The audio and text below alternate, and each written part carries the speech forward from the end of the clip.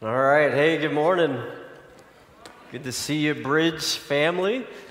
Awesome to gather with you once again. It's good. It's good to be here. Good to worship with you. I was out last week, and always good to return home and to gather for worship. So, you may have noticed that we shared a lot in music. We worshiped a lot through praise and worship this morning. That's intentional. That's on purpose.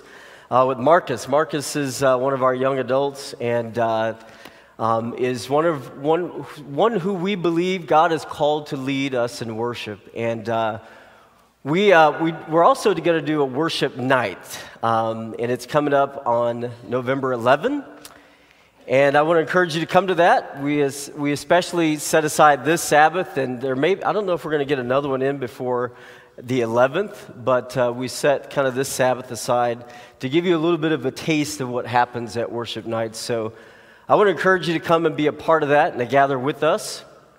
And it's really, really a special time. So I knew that today was going to be very interesting, and I kind of had an idea that I wouldn't have a whole lot of time to preach.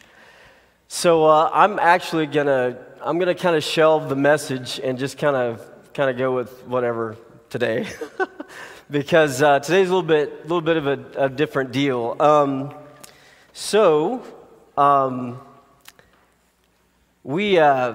My family and I have kind of been on a bit of a journey, especially over the last few weeks, as I received an opportunity to go and serve with a great organization called World Vision. And they offered me an opportunity to come serve with them, and I accepted. And so we've got about 4 Sabbaths left with you. And today is this was going to be really tough because we knew we were going to have to tell you guys that we're not going to be hanging around much longer with you. The cool thing is we actually will be staying in the area, and my job and my role will allow me to work from home. And I'll do a little bit of traveling out from here, but I will be serving with World Vision, and it's kind of a tough day in that I will not specifically be functioning in the role of a pastor over a church or in a church setting. I'll be working directly with churches and pastors, which I love, which is really, really, really cool. But I won't be standing up in front of folks and sharing the word. So that's kind of tough, but I just got to tell you that I'm going to need that box. It's been a real, I just got the whole box, yeah. It's been a real gift to share with you guys the last few years, and the whole team that we've put together and the way that we've tried to minister to you has been very meaningful. I'm going to bring my wife up. I know. See, she was already crying before, so I knew I wasn't going to get through this. Pastor Jeff, come on up. But just really from the bottom of my heart to all of you guys, it's been a real gift and a privilege to serve you. And I pray that in some way our ministry has been meaningful to you. And we've attempted to kind of serve and love you as best we could.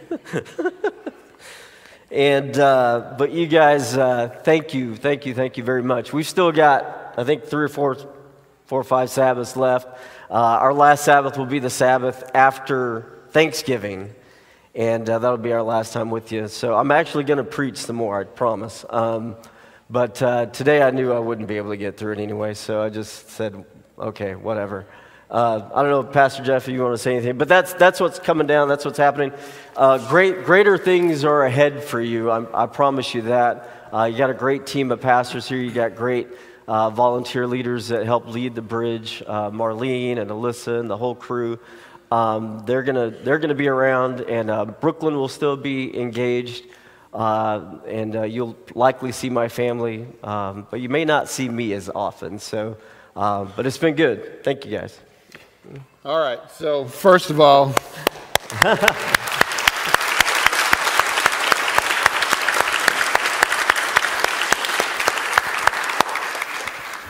secondly, we can in some ways, this is easier than most times when this happens, and it happens because the Lord brings people into our lives for seasons and then brings them into other people's lives for seasons and brings other voices that we need to hear.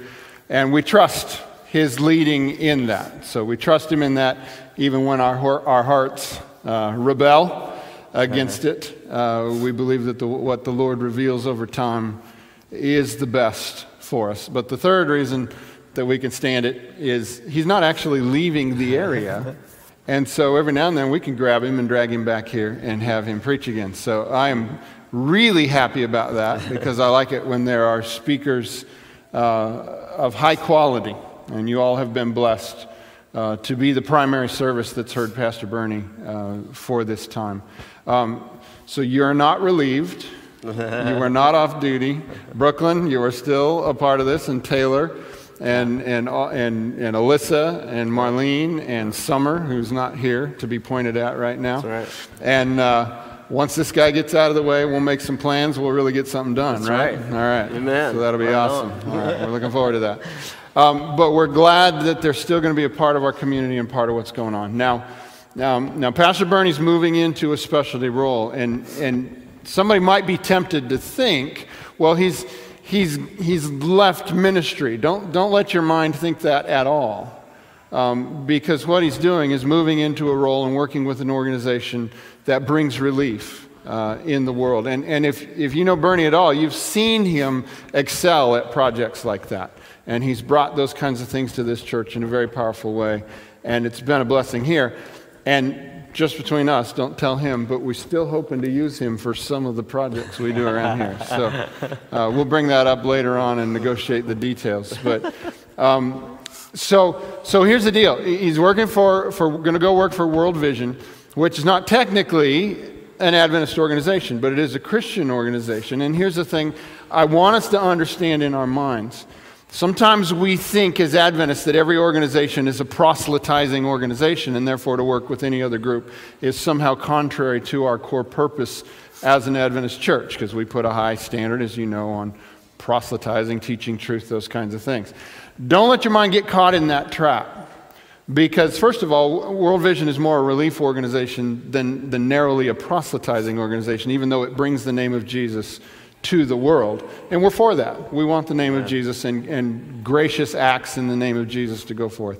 Secondly, it's about time, I think, that there were more quality Seventh-day Adventists highly placed in other organizations that are doing good around the world. Rather than us always being in our own little shell, maybe it's time for us to get a little more out of it and start participating in other places. I think of guys like Chaplain Barry Black, who's the chaplain of the U.S. Senate, who, by the way, is actually going to be here at our church in February, so look forward to that. Amen. But who got to play that role as a Seventh-day Adventist and get outside of the circle we're normally in and bring some of the blessing that we as a people can bring in other places. I see Bernie is doing that. This is a missionary endeavor in every way. And he told me a little bit, it was interesting when they were talking back and forth. They weren't sure what it was going to be like to have an Adventist on the team, but they're going to be thrilled to have an Adventist on the team, and he's going to make a difference for that team. So tough for us all, and we'll be looking in the days ahead to see how the Lord leads and which direction He wants this church to move.